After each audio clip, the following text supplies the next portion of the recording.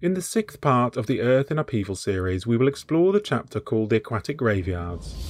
In this chapter, Velikovsky is attempting to show evidence of mass extinction across what appear to be shallow oceans.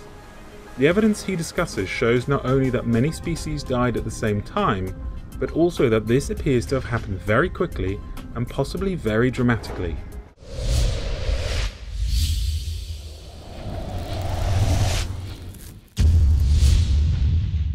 He opens by examining what is known as the Old Red Sandstone strata. This strata is the oldest known strata with signs of mass extinction. The Old Red Sandstone is an assemblage of rocks in the North Atlantic region, largely of Devonian age. It extends in the east across Great Britain, Ireland and Norway, and in the west along the northeast seaboards of North America. It also extends northwards into Greenland and Svalbard.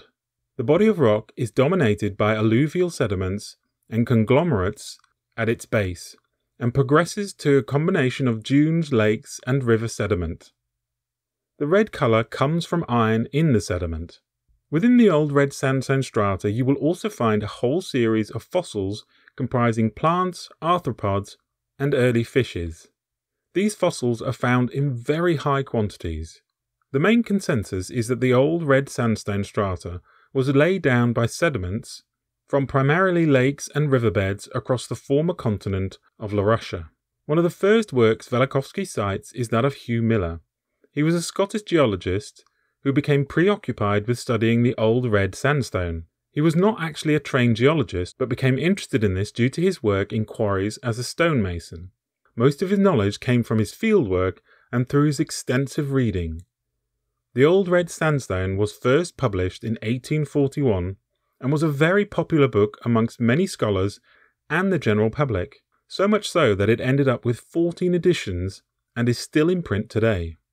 Velikovsky opens with Hugh Miller's work as it sets a very dramatic scene where the shallow ocean that was Scotland became the setting for a catastrophic event whose scars are seen not only in the fossil records, but the rocks themselves.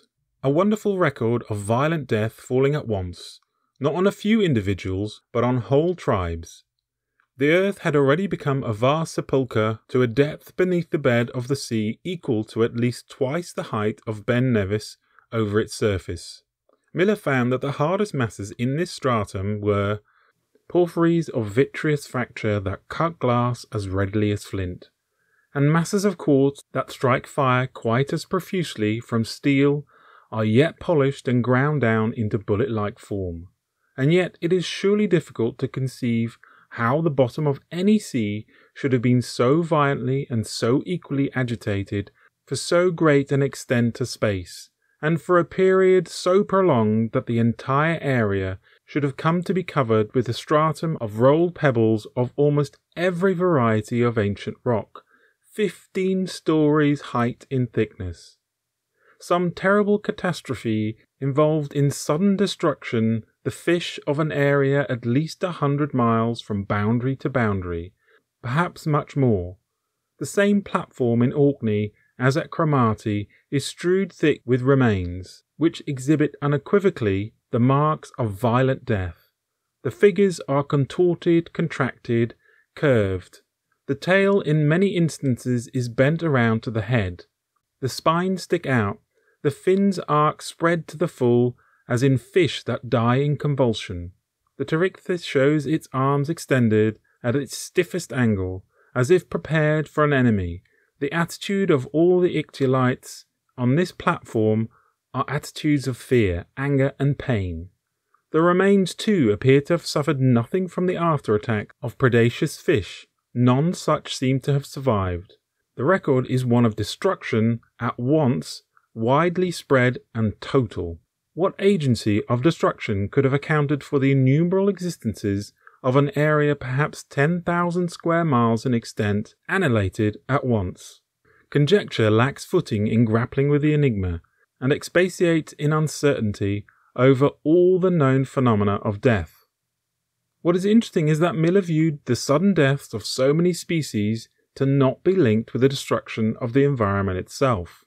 There are proofs that whatever may have been the cause of the catastrophe, it must have taken place in a sea unusually still.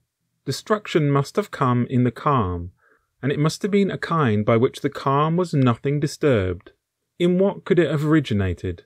By what quiet but potent agency of destruction were the innumerable existences of an area perhaps 10,000 square miles in extent annihilated at once, and yet the medium in which they had survived left undisturbed by its operations? This last part was omitted by Velikovsky. Miller goes on to discuss how a disease could also not explain this either. Diseases of mysterious origin break out at times in the animal kingdom, and well nigh exterminate the tribes of which they fall. But the ravages of no such disease, however extensive, could well account for some of the phenomena of this platform of death. It is rarely that disease falls equally on many different tribes at once, and never does it fall with instantaneous suddenness, whereas in the ruin of this platform, from 10 to 12 distinct genera seem to have been equally involved, and so suddenly did it perform its work, that its victims were fixed in their first attitude of terror and surprise. Miller then also rules out the possibility of nearby volcanic activity. Fish have been found floating dead in shoals beside submarine volcanoes, killed either by the heated water or by mephitic gases. There are, however, no marks of volcanic activity in connection with the ictylite beds.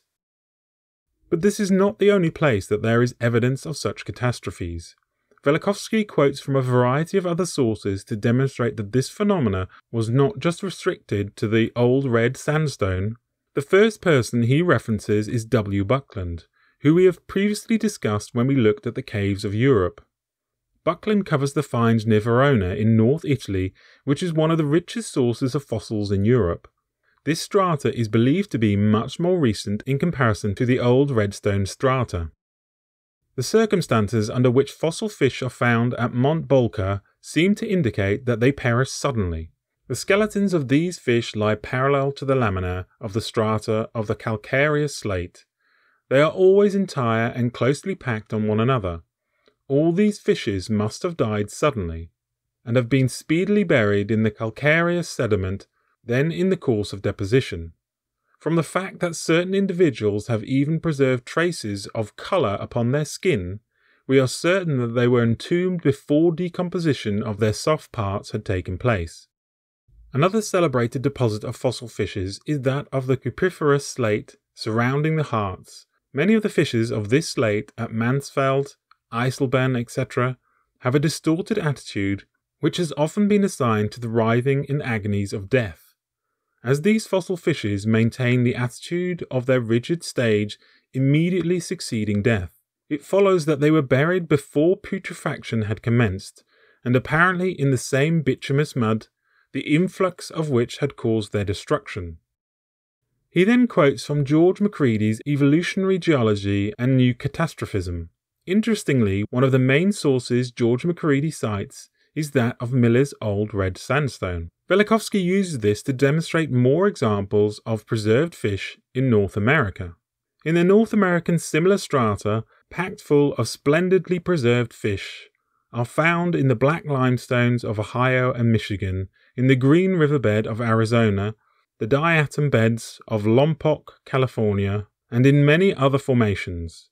He also uses John Macfarlane's Fishes the Source of Petroleum to demonstrate that these fish were entombed in oil. Of the organisms that have been described from these shales, the only group that would again explain the origins of the enormous quantities of oil sealed up in the rocks is that of fishes. Of the abundance of these, we have additional concurrent accounts above. In 1877, Cope wrote, "The railroad cut through the buff of the west side of the Green River, Wyoming, at Green River City. Has been known for some years for the numerous fishes preserved in the slate through which it is excavated."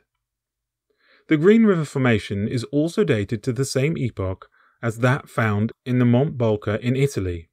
Mainstream explanations would have that the old red sandstone strata had been laid down over a long time frame, but when we examine the layers, they are very fine, thin layers. The fossils are distributed across this thin layer and would lead you to conclude that they were formed over millions of years. This would, however, mean that there would be something seriously wrong with the ocean, as it was killing whole populations across these millions of years. One aspect that I find particularly interesting about the old red sandstone is that it gains its red colour from iron, and this is the same reason that Mars is red too, so you can see an obvious connection there. If we take a little step backwards, there is much evidence that the idea of how strata are laid down is incorrect. Guy Berholt is best known for demonstrating that these layers could be laid down in a very short timescale. But there is also the excellent work of both Andrew Hall and Peter Munger-Jup that also needs to be considered. This in itself is a topic worth spending more time on in a separate video. For now, let's take a simple example. We know that in the car industry they are able to paint very thin coats of paint on a car due to a process that gives the paint spray a charge. And the surface of the metal is given the opposite charge, and this causes the fine mist to land on the surface in a very even and thin manner. Is it possible that what we are seeing in these thin layers of the old red sandstone is a similar process? Could the discharge elsewhere stir up fine particulates into the air, which then become attracted to a differently charged surface? If this happened repeatedly, with slightly different compositions in the air, could this create a pattern that we see in the old red sandstone? There is a somewhat circular argument that the strata are dated by the fossils, and that the fossils themselves are dated by the strata. An inconvenient truth is that we simply have no way of actually dating any of these layers. Looking at the finds in both North America and Italy, we see both the presence of a lot of oil and bitumen. Mainstream would account for the creation of these through very slow processes after the event. Again, here we may start to consider the fact that this may have been part of the cause of their demise and was not formed after the event. This is also a topic that needs a more in-depth review of both the existing and alternative ideas around the formation of oil and bitumen. Velikovsky paints a picture of mass extinction through a single catastrophe. It is accepted that there have been at least two major extinction-level events during the latter stages of the Devonian era, around 360 million years ago and around 370 million years ago. This event is considered more severe than the Cretaceous event, which supposedly wiped out the dinosaurs, and may have wiped out as many as 75% of all the species on the planet. The cause of these events is still debated. Note how they spread the time of these two separate events over a 10 million year period to make it seem more gradual. We will examine the dating of each layer separately and would consider these dates as highly dubious, considering that there was 10 million years between these events, which must have dramatically changed the landscape. Why did these animals not evolve to adapt to their new environments? Is it not more likely that what we are seeing here is one single event? As always, be brave, be curious, the truth is waiting for us. Until next time.